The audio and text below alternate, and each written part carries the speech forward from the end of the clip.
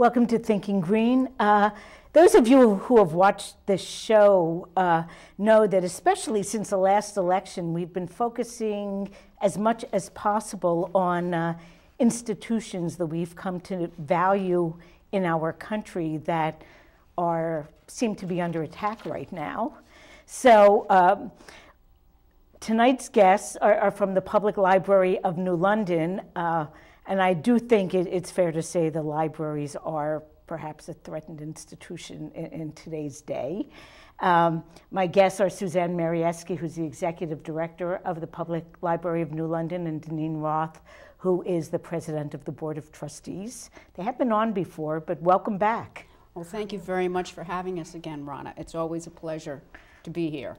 Well, thanks for coming on, and I know we've been talking about getting together, well, since November, but it sounds as though waiting has almost been a good thing because there's a lot of new stuff happening.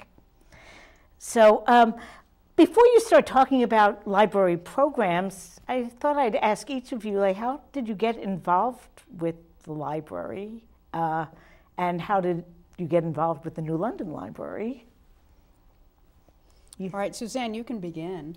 Well, I guess I could go back to 5th grade when there weren't libraries in the school. There was a collection in each room, and I was the librarian. I kept track of the books in our So really, room. it was just a mission. Since you've been 10, you've been a librarian. Right. My first job was working at the Summer Reading Program in the Waterford Public Library, and then it just went on. And I think I'm the luckiest person to have a job that I've loved every step of the way. And this is my favorite job I've ever had, to be the director of the Public Library of New London. It's such an important institution, and I feel like it really makes New London a better city. It's a cornerstone of the city. It reflects what the city thinks of itself, how it supports its library. And I think we're coming along in that way. Well, and how long have you been at the library? It's a long time It's now. a long time now. I can't believe it. It's gone so fast. I wish there were 7 more years, but I'm sure there won't be. But there will be a few more years. I hope imagine. so. well, no.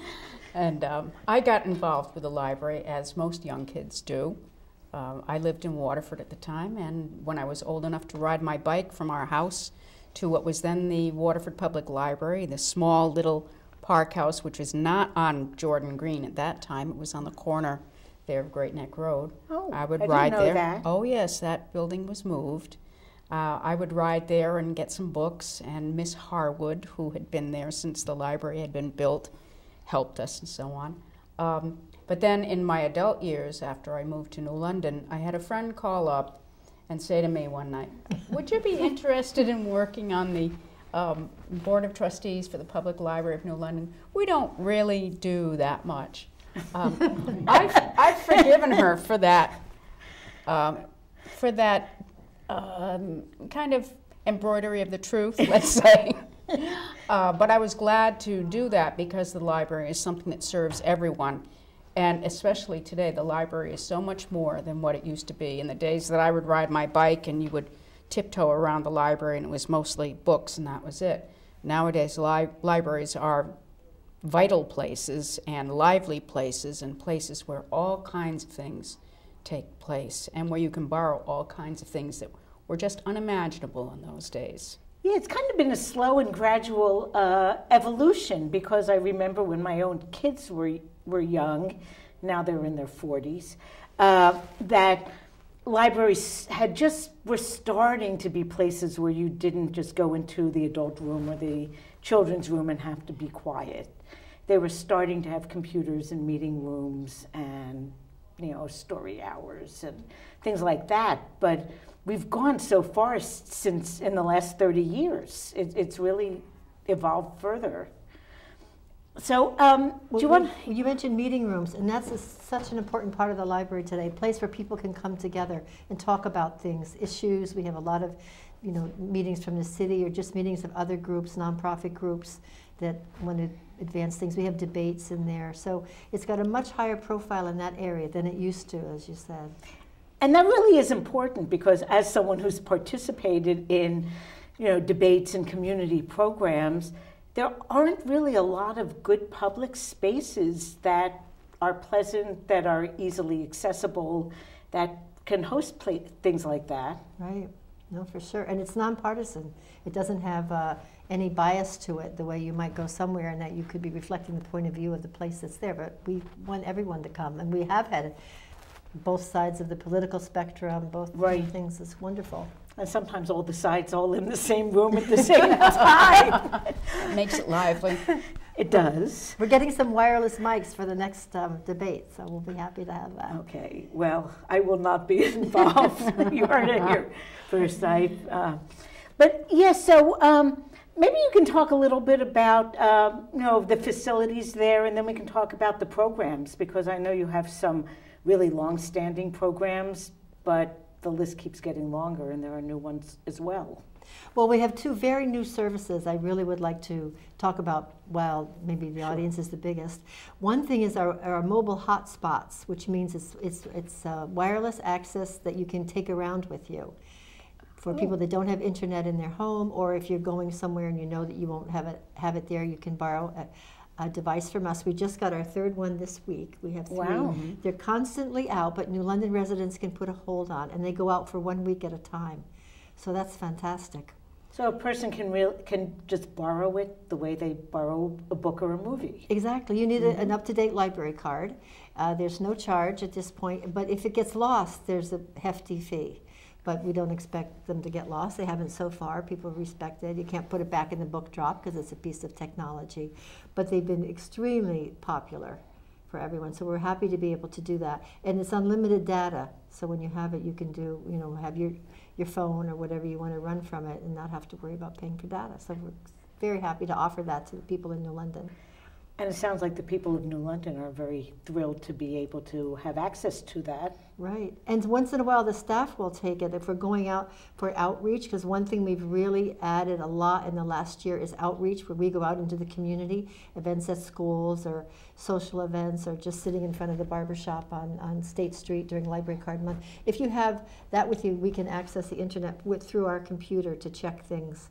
So it's good for the staff, but really we hardly ever use it compared to patrons. We're happy for that. And it also gives the folks in New London who don't have internet access a chance to have internet access in their homes. They come to the library to use our computers when they can, but we close very early. We close at 7 o'clock at night, and on Wednesdays we're not open until 1 o'clock in the afternoon. So naturally, if you have that hotspot, you can do whatever work you have to do from whatever location you're in. So it's a great convenience for people who ordinarily wouldn't have access. And internet access in your home is not inexpensive. It certainly isn't, no. And a lot of people do have smartphones, but they work a lot faster if you have some good data there.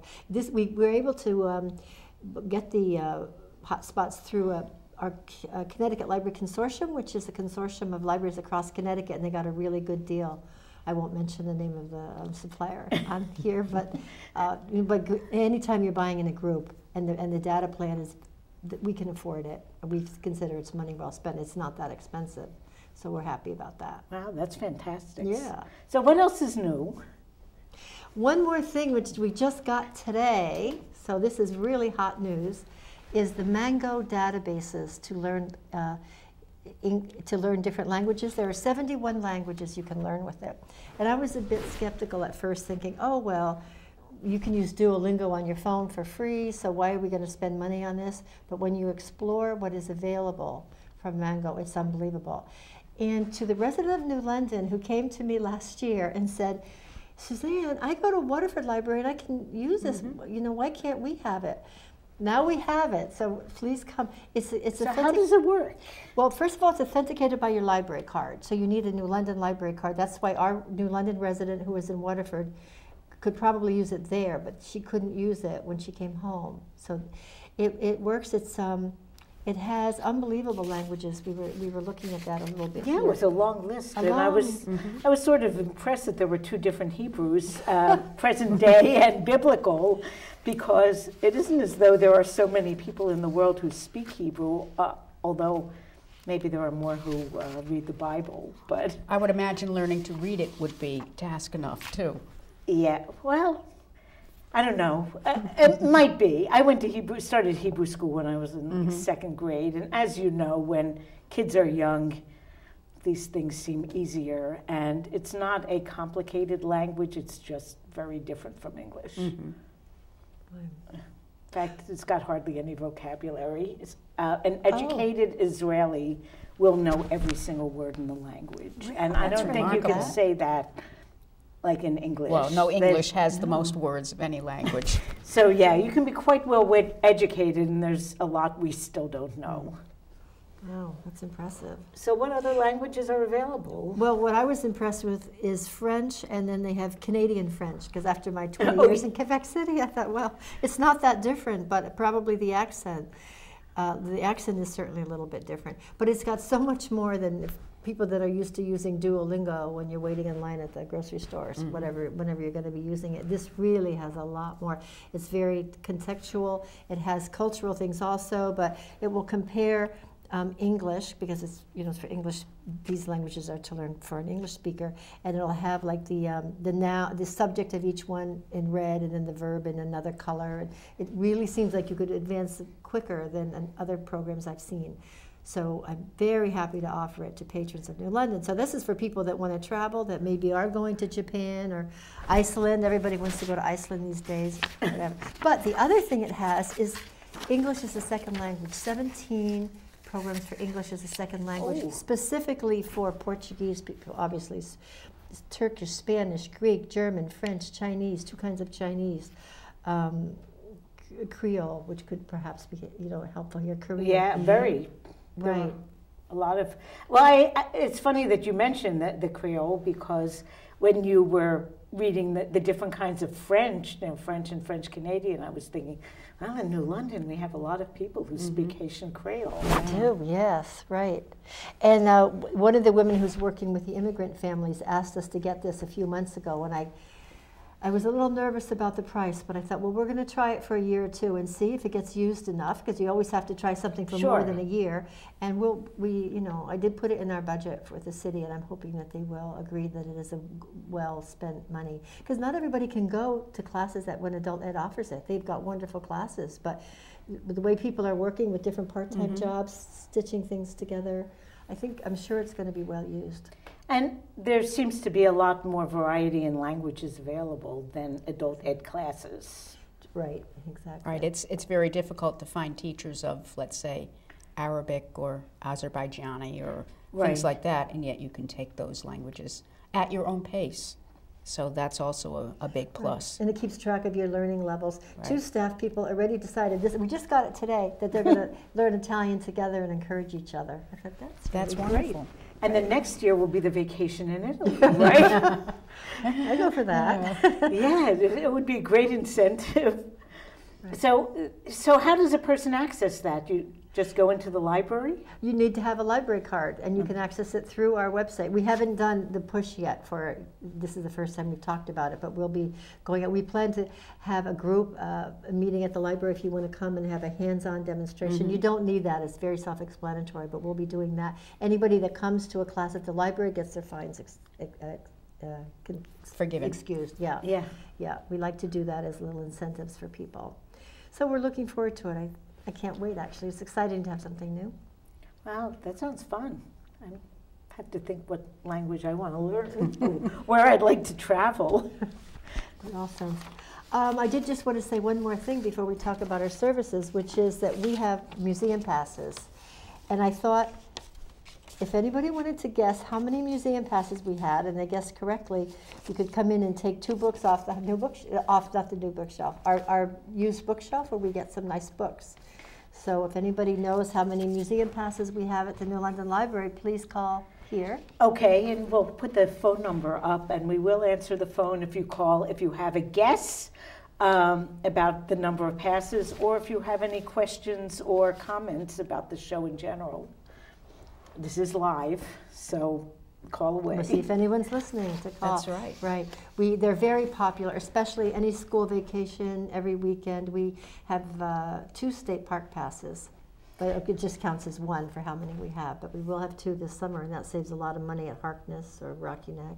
Well, it's fantastic. When I worked as a preschool teacher, especially when I worked for Head Start as a home visitor, and a lot of what the families needed was to get hooked up with our local resources. One of the things we always did, or almost always did, was go to the library, and the passes were often like the incentive that really grabbed them. They were okay with borrowing books and borrowing movies, but it was really those museum passes that like got them over that whatever barrier it was to go get the card. Great. Great. We could talk about the programs that we offer. Yes. Yeah. In fact, I see you brought a calendar of events, and you know, I just wanted to note. I went on the website, and it's a packed calendar. There's always something going on there. Always something going on at our library. This is so packed full, as you can see. You know, there's very little downtime for anything there. But let's see, today is the 8th. No, today's the 7th. Tomorrow's the 8th. Tomorrow's the 8th. So at 4 p.m. tomorrow, there are violin lessons. That's one of the things we hadn't talked about. Yeah, that's one of the highlights. Violin and cello lessons by the Community Orchestra of Quebec, free, and New London kids are prioritized, which is great. And it's just so wonderful. The families are there. Our lower level is just full with kids, and it's just heartwarming to see them come in. And, they lend the kids the instruments, and the teachers are wonderful. The kids get to take the instruments home. Yes. Oh, yes. Yeah. Free of charge. A violin is not an easy thing to get for a child, but they do that for us. And music is so important. I've read that studying music is really good for your math skills, too. Yeah, in fact, it's better than studying math directly in the younger grades. Oh, okay. Yeah, and they've done research that like computer, education in the early grades is not nearly as good as music for developing math skills. Boy. So yeah, music is really important. And I remember when the community orchestra was started, because, oh gosh, it's like at least 10 years ago, the Peace and Justice Network would have film series, and we had one film about the Venezuelan youth orchestra, and Tom Clark was so inspired by that film that he kind of got the ball rolling on getting a community orchestra started here. So it's fantastic to see that it's evolved and it's reaching more kids. Yeah. They had a concert last spring with members from the community orchestra and the kids that had taken lessons. It was just so wonderful. At St. Mary's Church, right, because churches have such good acoustics. It was right across the street from the library. It was really great. There's something wonderful about playing in a big group of musicians. Yeah. Well, in addition to the violin lessons tomorrow, the chess club meets at 4 p.m. That's probably also good for your math skills. It's wonderful for all kinds of skills. And it's a great group that comes in that does that with the kids. Now, they do they bring the full-size chess pieces? We haven't done that yet. We did that at my last job. The London Day came in and took that great picture of the young, maybe 8 or 9-year-old head there, and the guys playing, because the children can come in and play, with their parents with them, and the mom was there with the baby in the stroller. They just learn a lot by watching before they're even ready to play. It's very popular on Wednesdays. Right, and the adults are very willing and eager to have the kids join in. Great. They just love giving that information to youngsters. And occasionally there are youngsters who get good enough, fast enough, that they are pretty good competition. So that's what's on the docket for tomorrow, besides the usual things, homework helpers at 4 o'clock. Right, yes. And so on. So it's a pretty full day for a day that we're only open half a day. We don't open till 1 o'clock on Wednesdays, which is one of the things that we would like to change, but it all costs money. Yeah, well, this is a little bit of a diversion, and we'll get back to programs, but I think if I personally had anything I'd like to see improved in the library, it's more hours. So how do we get from here to there? Because I know the issue is financial. Well, we were open, our low point was 48 hours a week, and now we added 5 this year. So by opening Saturday all day instead of limited hours, and Sundays, not all year yet. So that's some added hours, but it's absolutely the budget. It's just the budget. We're aiming, we would like the library to get 1 penny of every $1 from the municipal budget that's spent, or like for taxes, or where the money comes together. It would seem like a reasonable amount. That's below the state average, but 1 penny. When we started our asking for money, right, that was 2 years ago, 3 years ago. We were at 3/4 of a penny for every dollar, and that's not what you pay for your taxes. It's not much when you consider. So now we're up to 0.8 of a penny. So we're moving 0.89. So that's almost 0.9. We're getting. The city council does what it can for us. Right. Yeah, I was going to ask what the prognosis is. We're heading into budget season, and if you've gotten any word yet about what kind of support you might be seeing in the next fiscal year.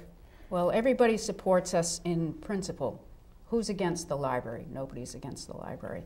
Where the rubber meets the road is when it's time to parcel out who gets what and where is the money going to come from. It's the same as in any municipality. So maybe we'll have a little fortunate year this year. Maybe the tax rolls are up a little bit. We'll have to see. A lot of things that happen in the city are things that we can't control. Fortunately, we didn't have a very terrible winter, so we didn't spend a lot of extra money on snow yet. Let me say that, knock on wood. Yeah, really, it's only March. But those are things that can't be controlled, and all of the counselors that we've ever talked to have always been committed and supportive of the library. It's just sort of one of these, where can we find it? And we are trying to do the best we can to up our own fundraising, but it's very difficult.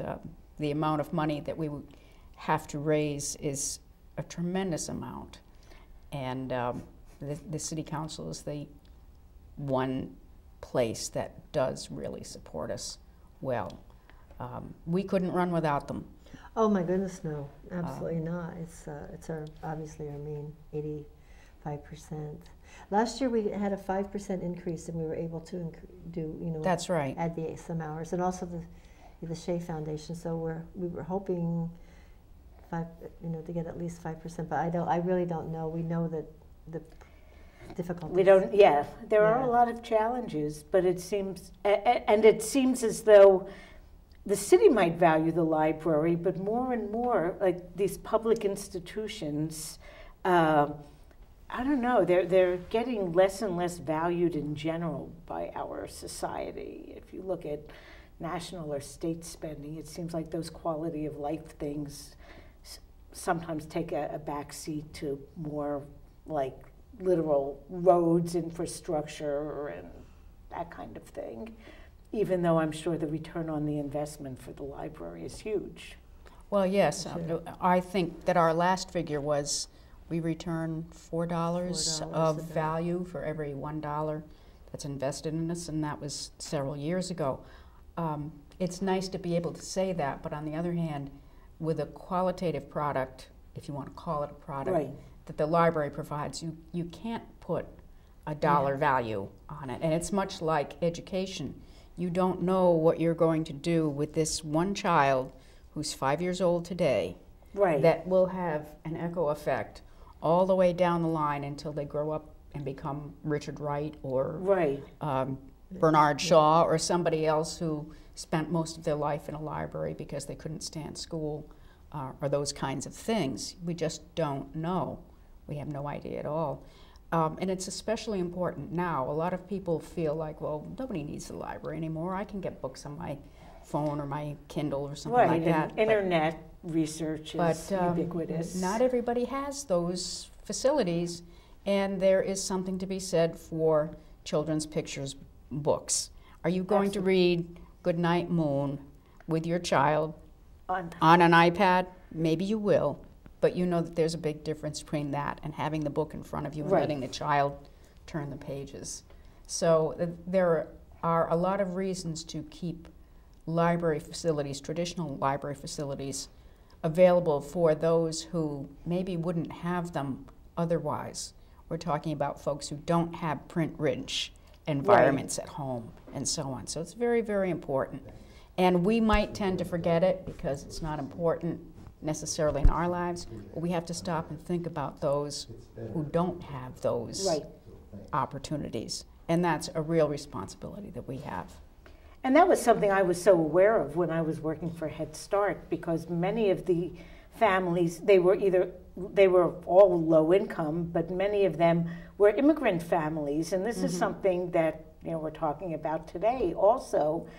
And what they needed most was to know what resources were available for them. They were, in many ways, very self-sufficient families, but they didn't know what the community had to offer. And the library was just a fantastic place for them. We track our reference questions, the kind of questions we were asked, and it's almost up to 3,000 since July 1st, the beginning of our fiscal year, and now of the number of questions about social services that get asked at our reference desk, a huge number for things like that.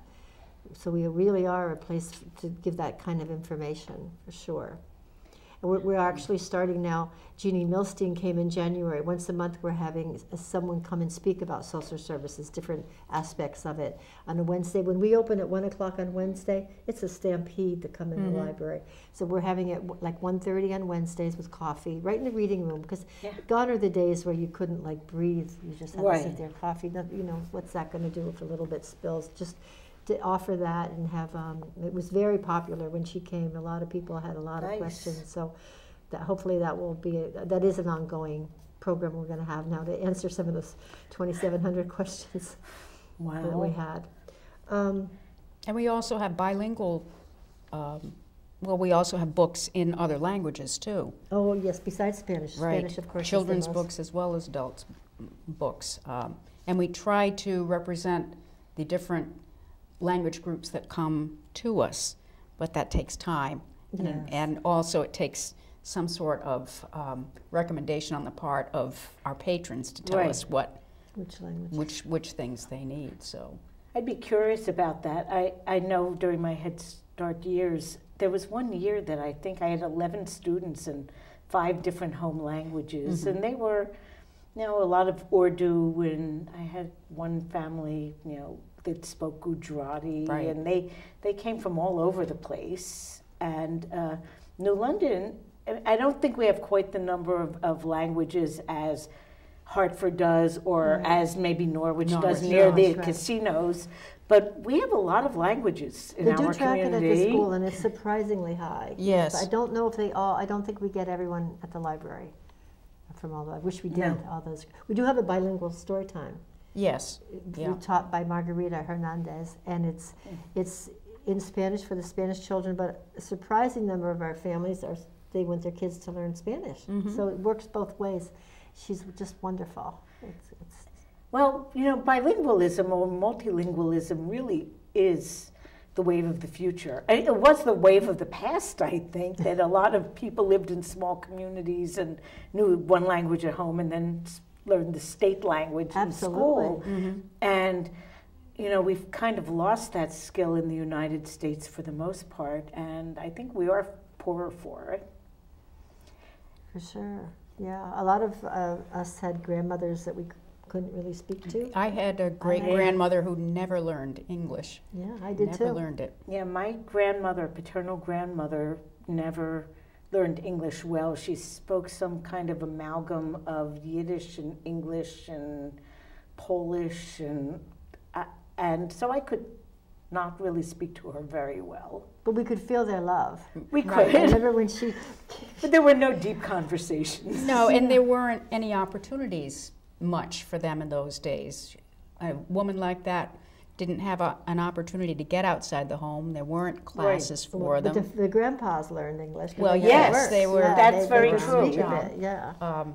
And so on. But no, it just didn't happen. But that's not the case any longer. There are lots of opportunities now, and there's more openness about it to not just learn a new language, but to preserve that home language too, so that you don't lose track of where you are and where you came from. Right, and I think it's good for your brain, actually, to be able to process more than one language at, from a young age. Well, I think it helps our kids thinking be more flexible. Kids in Switzerland grow up speaking how many different languages? Yeah, they're without even thinking about it, They're not right? smarter than our kids in the United States are. They just have more opportunity to learn it, that's all. And it's just a very, very factual thing. You say it this way or you say it that way. How many ways can you say no to a kid? You can say it in a lot of different languages. You can. When I lived in Quebec City, where only 3% of the population were native English speakers at that time. This is right after college. I had my 4 kids, and so they all went to French school, and their friends were French, so there were very few. Right. So when they would come home with their little friends and all, it was fine, but when it was just them, if they're together now, they'll speak French, but I would have to say English at home, because you just have to protect that other language, or else it gets assimilated into the so language. Close to home, in Quebec. But in Montreal, everyone knows both. Yeah, it's more cosmopolitan, for sure. Now, before we got sidetracked a little, you were wanted to start talking about some programs. Oh, well, let's show those flyers that we have. The colored, the posters, they under here. The local Authors Fest. Let's show everybody that. This is a great event coming this Saturday. We have 55 plus local authors coming on Saturday, September 11th, between 11 and 2. It's unbelievable. It's our second year. We did it last year. We didn't have, obviously, near as many. And Madhu Gupta, the head of reference, has organized it. It's going to be great. And it's going to be right in the main floor of the library. The children's authors on that side. The tables are all set around. It's going to be so exciting. The UU Church has offered to let people park there. There's four speakers, also featured speakers, but it should be wonderful. It was a great time last year. And something new is we're having a few gift certificates. If you buy a book there, you get a raffle ticket, and then we'll give the raffle tickets for a few general gift certificates for patrons, for the public that comes. So that's super exciting. And then that's this Saturday. I was going to ask you, 55 authors sounds like really a lot. It does. Are they from the region in general, or do we have that many local authors? Well, it's not just New London. We expanded a bit, going up and down the shore a little bit. Yes, absolutely. And the Hartford Courant had it in their book column on the weekend and advertised it. And this is the next thing. This is also the second year. The Edible Book Festival. Okay, what is that? I've got to ask. Well, if you look carefully, you can see the very hungry caterpillar. That won last year, I think. Yeah. That is a bunch of different kinds of finger foods arranged in the classic caterpillar. Yeah. So you take the title of a book and make something that represents the book out of food. It was so popular last year. This is April 1st. This is in a couple Saturdays, and you make it at home and you bring it in and show it, and then there's judging. Well, no, there's actually it's voting, I think, to figure out who wins, and then it doesn't get eaten there. You don't, you can keep your cake. There's all sorts of prizes for the contestants. It's yes, we had one person do a very arty book last year. It was it's very exciting. It's creativity, unbelievable. It's a lot of fun. You can see there are some peeps here with pretzels and something. I don't know. Yeah, that one's escaping me what that one was. You need to register for it, but you don't have to say what book you're doing when you register. You just give your name. Yeah, at least for now. And then you need to know like a few days before so we can make all the labels, but great program. How many participants did you have last year? Oh, I looked at it, but maybe 15. We're hoping for more. There might have been 20, that was great. They were charming, too. When you looked at them, you could pretty much guess what the book title was if you knew a little bit about books. Right. None of them were real esoteric in their backgrounds. But no, people chose books that people would know. Oh, yes, and here's another thing coming up, too. Taxes Day. We have a Shred It Day, a free community Shred It Day. Yes. So you bring all of your things that need to be shredded, all of your need one of those. bank statements and things that have broken your shredder because there's there's too much stuff, or you see it smoking a little bit because you've been doing too many things. So. You know, that's too real to me. I don't know how many shredders I've wrecked trying to put in like 8 sheets when it tells me it's only 5 sheets maximum, because I know, me too. I want to get through the box faster. I have my parents, and they had it for years, and I had it like for 3 months, and I burned out the thing. This is sponsored by the Chelsea Groton Bank, and it's every year more and more people come, because identity theft, we keep hearing so much about it. It's really a national concern. So it's one thing you can do for yourself, reducing your risk for that.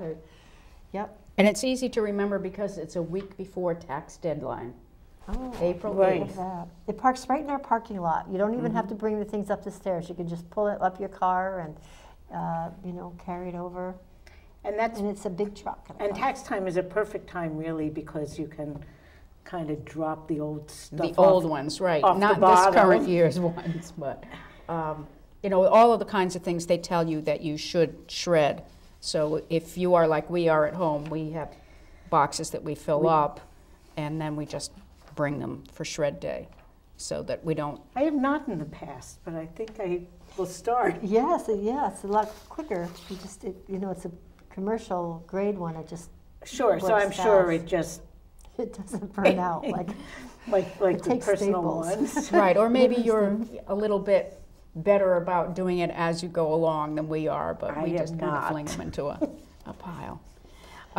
Another thing that we have coming up is a Sanskriti. Yes, this is fashion show. Oh, don't miss this. This is going to be Indian women and men and some children. There's 20 women models modeling different types of saris from different parts of India. It should be just beautiful, and also to talk about the culture of India. It's co-sponsored by this group, Sangam, which is about promoting Indian culture in the States. Letting us know more. Do they have a about local presence? Well, they're working with us on this. They do have a local presence, yes. And and the grand finale of the afternoon is going to be the brides. The bridal costumes that they wear. So lots of gold. Lots of gold, I bet, yes. We've had quite a few different cultural events this year, starting off with a fashion show with different textiles from South America that was co-sponsored with Expressiones. It was wildly successful in our community room. That was great. Then we had Italian month with a lot of activities, and one of the high points was 2 chefs that came in and taught everyone how to make ricotta, or however, I don't know how people. That was just so wonderful.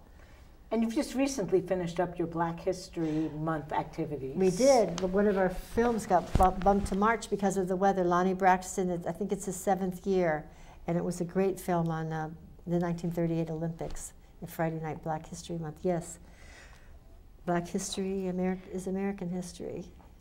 But not always recorded very well. No, and not always very well known, because there are lots of stories. For example, Hidden Figures, the movie that was so wonderful this year. Stories that people didn't even know.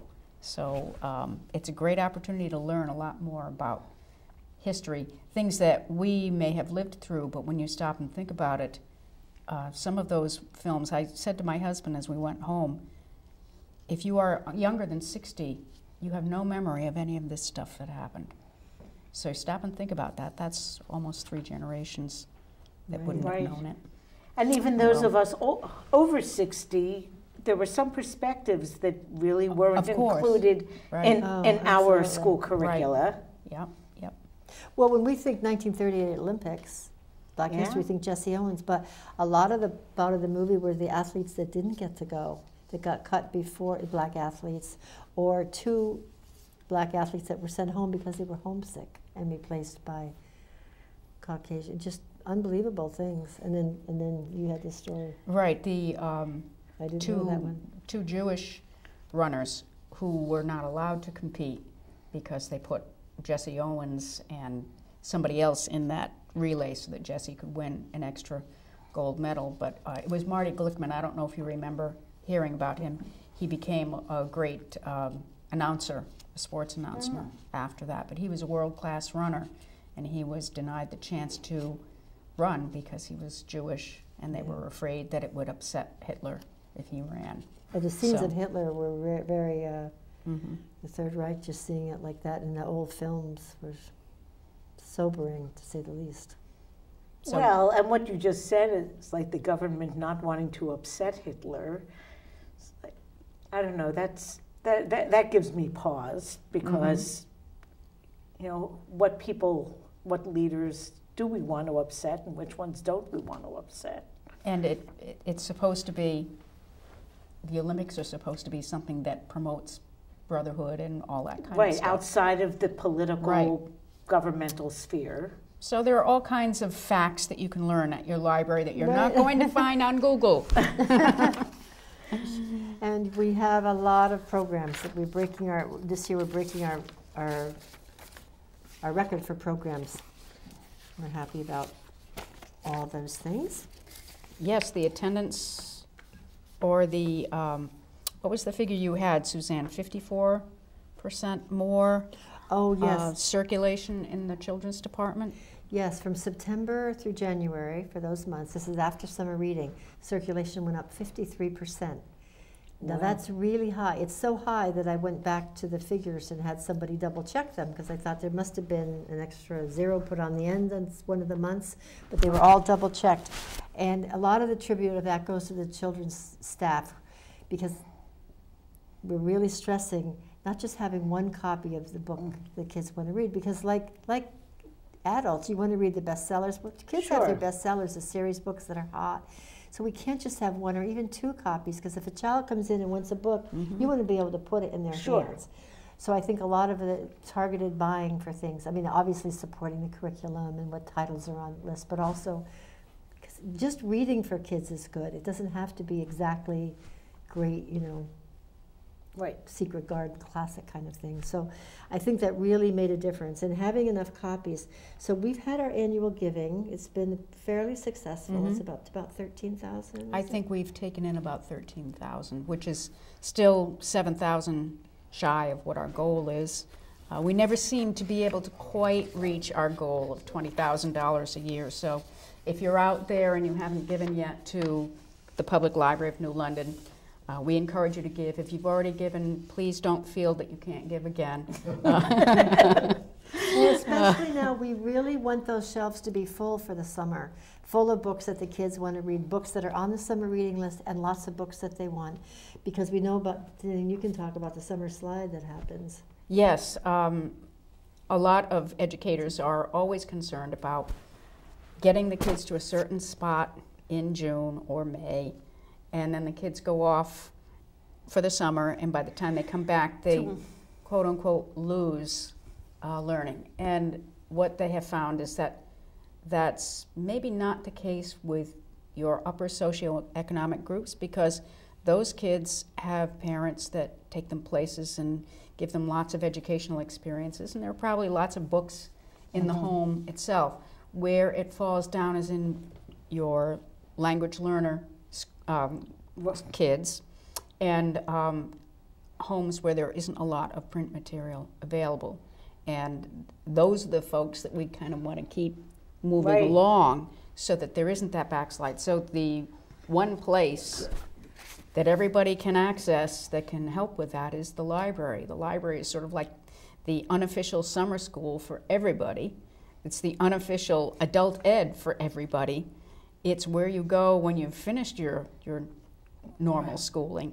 So we are hoping to do something to help with that, with the summer reading list that the school system puts out, or anything. You know, you don't have to have a summer reading list to read during the summer. No, and in fact the goal is to get kids to really value reading to the point that, you know, every day they're just reading. Right, do it for fun. Something for not fun. Because, yes. Not because somebody says you have to do it, but because you want to do it. So that's important to do. So we would really like, there's a place you can give right online. Even if you've given, you could give it maybe a few more dollars to make sure those children's stats can keep up that high during the summer. It's right on our annual giving page, and we're hoping to make sure we have enough books on our shelf for You can this give through summer. PayPal. You can pay through PayPal. Right. Um, Or send a check. yes, cash makes no enemies. So how else can people Small bills. Be supportive of the library? Well, to use our facilities, of course, that's the most important thing. We do have volunteer services, Volunteer opportunities Yeah. if you're interested. Support the book sale that's coming up May 20th, the Friends of the Library book sale. That money comes back to the library. There's an ongoing book sale all the time. right? Yep. Which is in the book nook, we call it. That's a good way. Now, are you looking for people to donate books still for the book Oh, sale? yes. Absolutely. When you do your spring cleaning, take those books off the shelf, put them in a box, bring them to the library. Maybe on shredding day, you have one box will- to shred and one box of books to donate. Yes. Yep, we'll see to it that they get kind of looked over and other people have an opportunity to buy them for really reasonable prices. But it does make quite a bit of money, and it brings people into the library to look. We also accept CDs and DVDs. CDs and DVDs, not VHS anymore. No, but nobody has the equipment to Right. use, It isn't that use easy to them, play a but, VHS. those are the kinds of things. And then there are usually the friends have a white elephant table with different kinds of little knickknacks and things that are usually quite interesting and very nice condition. So there's all kinds of reasons to come. Now, we have 5 minutes left, and I wasn't sure if there was anything that we had forgotten, but if there isn't, I thought you could talk a little bit about the Nonprofit Resource Center, because we haven't really Oh, talked yes. about we- it, That's but I important. have used it. we didn't really do all our general services, such No, as we that, didn't. We the didn't. local history. No. Local history, yep, the history and genealogy room. You have notary. The Oh, and the bilingual Notary Public, notary, yeah. available in Spanish as well. So we had a donation to buy sewing machines. Our sewing classes are so popular right off the wall for that. The New London Day, access to the New London Day black issues. Oh, that's right, the back issues of the New London Day. Even the day itself doesn't have the extensive library of it They that we send do. people to us. We get Yeah. requests from all over the country. Mhm. And we do charge anybody outside the state $25 to mail them things because Sure. it definitely takes time to do the research. And we have our citizenship corner, small Yeah. citizenship corner. We're trying to digitize some of the photos that we have in our historic collection as well that are interesting to people. As you say, people will request things from far away and wonder why we don't have them available online, and that's one of the things we're trying to do so that they can get copies of them, and for a fee they can use them.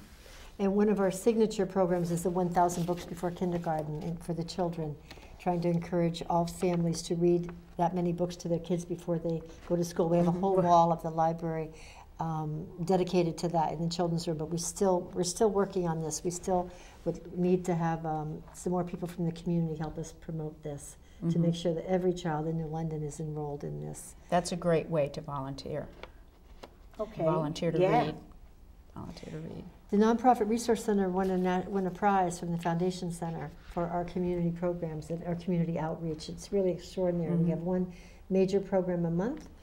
Tom Ahern will be coming next, and then there's constant database trainings in there. The Community Foundation helps us support that, and it's very popular. It draws people from all of southeastern Connecticut. So in our last minute and a half, so I guess we should tell people, most people in New London know where the library is, but maybe we should tell them and then tell them how they can find out more. Well, it's at the corner of State Street at the very top and Huntington Street, and you probably drive by it if you're going anywhere in New London. It's really convenient. When I had a class at St. James, we used to walk to the library all the time. So it's in a great place. It's in a historic building. It's in an iconic building. You probably are familiar with the Three Arches. We did have T-shirts with it on it. You can come there and you can come to the library and get one.